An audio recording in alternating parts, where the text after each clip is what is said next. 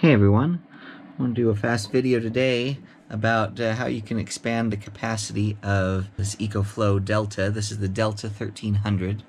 So it does not have any kind of expansion battery port or capability with it. It just has the standard AC in and the standard solar in ports on the side here. And today I want to show you how you can actually put a fast charge in through this XT60 solar charge port using batteries you've probably got kicking around the house already that power your power tools. I did another video about doing this with smaller size power stations and just a single battery that I'll link up in the top right corner right here. But today we're going to connect these up in series and plug it into this and dump a fast charge into it. This is a really great way to utilize batteries you probably have kicking around the house already, and you can take them with you when you're camping or whatever and get just a little more capacity out of your power station. So let me show you what we're going to use. This is my little contraption right here. I've got these battery adapters that the power tool batteries will slot into, and then on the end here I've got an XT60 connector. Got a bundle of those. You can buy them pretty cheap off Amazon. I'll leave links to all of this down in the description, but two of these and the XT60 plug is less than 35 bucks, so you can get this and then put your batteries you already own to good use. The other things that I like about this are there's a power switch included with these, as well as a fuse to protect for overcurrent. Most batteries have protection in them as well, but it's always nice to have extra layer of protection. So what I've done is I've wired these in series. Okay, so if we start here at the XT60 connector, I've got the black side of that coming into the black wire here. It goes through this switch and then it goes into the power adapter.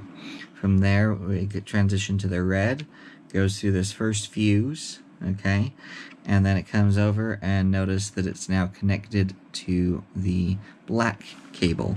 And so this black cable comes through another switch, goes through this battery adapter, and then this red wire from this battery adapter comes over, goes through another fuse right here, comes over and comes into the XT60 connector on the red side. So we're going to connect these batteries in series and double their voltage, which will actually dump a lot of energy really fast into this unit. Make sure, just as a safety note, that you don't exceed whatever the voltage rating is on your power station.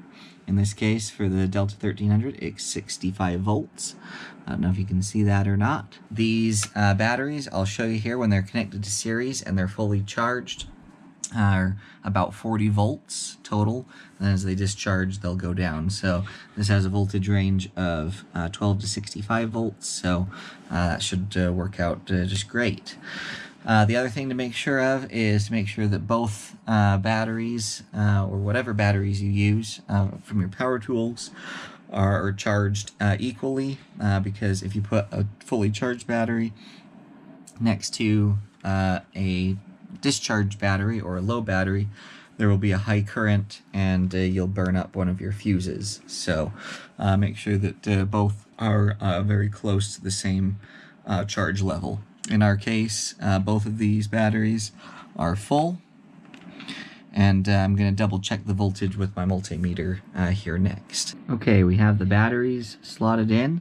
Both switches are turned on at the moment. Okay, we've got the meter set to volts DC. So what we'll do is we'll just take the probes and stick them inside the XT60 cable. Now this is beeping because we're over the voltage threshold that it could potentially be dangerous at this point. So that's why you need to exercise caution. But you can see there it's outputting 40.8 volts. which is safely within the voltage range of EcoFlow.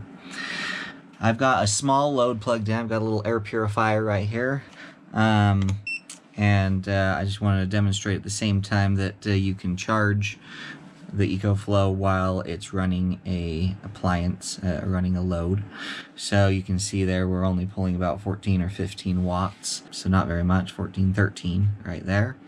So let's have some fun. So I'm going to turn the switch, one of the switches off. Doesn't need to have both. I mean, you can turn off both if you want. And then we just take this plug and we're going to just plug it in to the solar charge port right there. Okay, as you can see, nothing is happening at the moment because the switch is turned off. So if we flip the switch on, we should start seeing this accept power. There we go. I'm going to use one of my probes to point.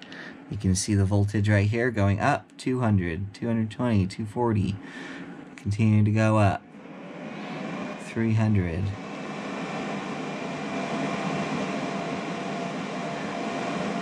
So there we go. It has settled out to about just over 300 watts of power input. So without any kind of converters or anything, these two batteries are dumping in over 300 watts to this.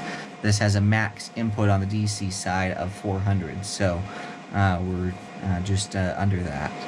That'll charge this up pretty quick, especially if you have a relatively low draw on it. But even still, you know, if you've got a couple of these batteries, you know, 4 or 6 or 8 of them or whatever, you can just cycle them through.